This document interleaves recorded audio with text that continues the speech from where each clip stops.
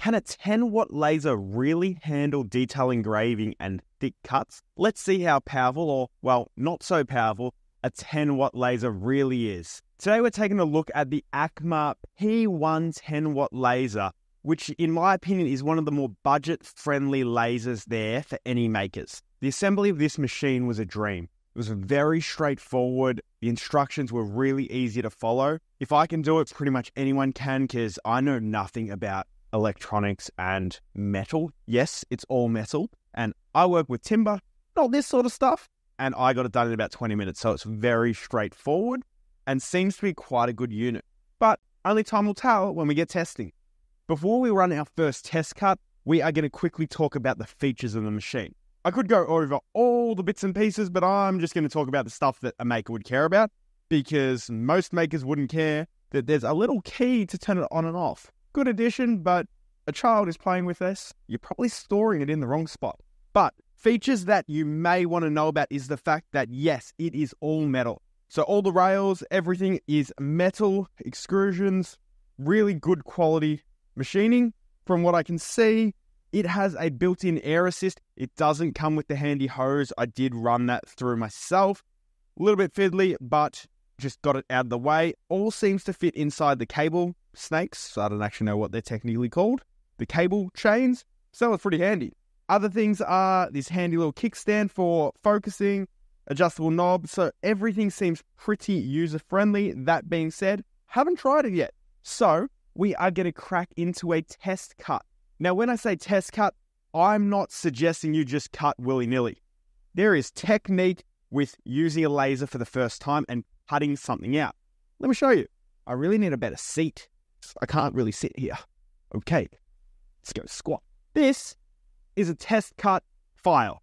I don't know what you technically call it. But basically, it is a file you should always run when trying a new laser or a new bit of material, because it's going to give you all your different speeds, all your different powers, and give you a good indication of what you want to use. So I've got one of these for every laser I've got in every material I use. So when I go to engrave something, I go, how dark do I actually want it? Okay, that is a walnut 3mm ply. Bang, I work through and go, okay, I want 80% at this speed. So it's really handy to have. I highly suggest you cut one out for every bit of material you're using, and this be your first cut. If you don't have this file, link in the description. Do it every time. Then we cut some cool stuff out. When I can find the cool stuff, I want to show you. Cool stuff. I don't know if you can see that. Let's come in. Cool stuff. We're probably a little bit too close now. Oh, let's get some focus. Turned off manual focus. Auto. Whoop. Cool stuff.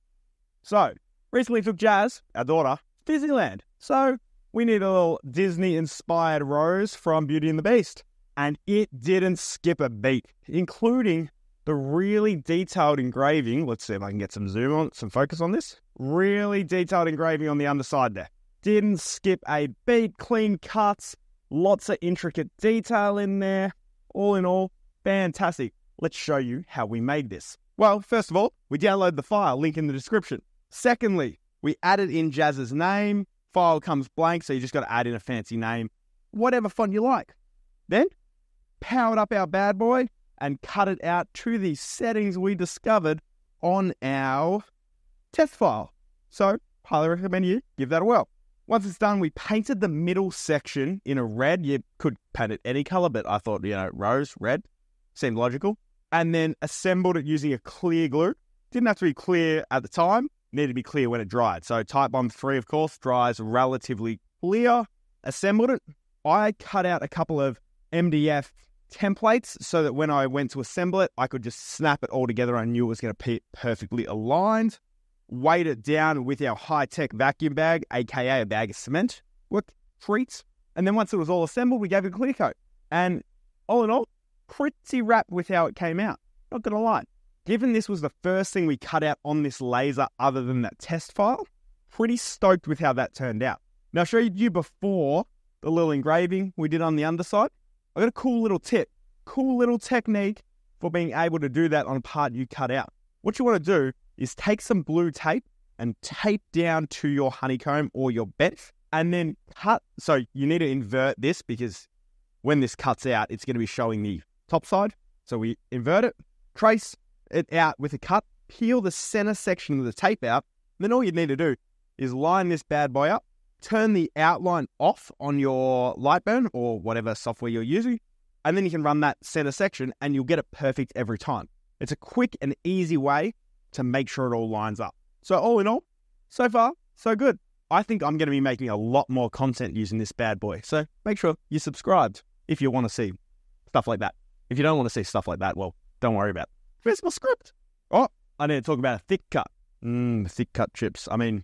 Thick cut ply. One of the things that we need as makers generally is versatility of machine. There's nothing worse than needing a laser to do your fine engraving and detail work, and then a different laser to cut through thick ply. So this one does both. A little bit slower on the thicker ply, so we've got a 6mm ply we're going to give a quick cut through. It gets through it. You just have to tweak your settings and your speeds and make sure you use an air assist for a much better finish. One thing with the air assist is you can get air assist pumps, or you can just plug it into an air compressor with a valve that allows you to limit how much air is going through. Saves you having a second bit of equipment that you don't really need if you've got an air compressor. Quick tip, but handled it beautifully. Took me a little bit of to and fro to get it right. On point. Love it. Really, really versatile. Considering this is a 10-watt laser, which is like the small side of the laser scale, and it's relatively budget-friendly, pretty stoked. All in all, stoked. Really happy with it. Admittedly, full disclaimer, I did not pay for this unit. But if I did pay for it, I'd be pretty happy with it. It's very well built, was very easy to assemble, good quality parts, lots of functionality, but most of all, it does what I need it to do. Detail work and thick cuts. Very versatile for what it is. Absolutely love it. Now, I always hate it when I can't find the information I need and I've just got to refer to a YouTube video, because there's a whole heap of good information that gets cut out of these videos to keep it quick and engaging. So what I've done is gone ahead and put together a free ebook that basically maps out diode lasers in general, a couple of files in there to get you started.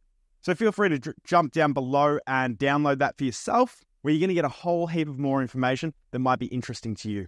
Now, if you want to see more of this laser, check out these videos and subscribe to the channel. And if you've got any value out of this video, make sure you smash that like button. I will catch you in the next one. Cheers, guys.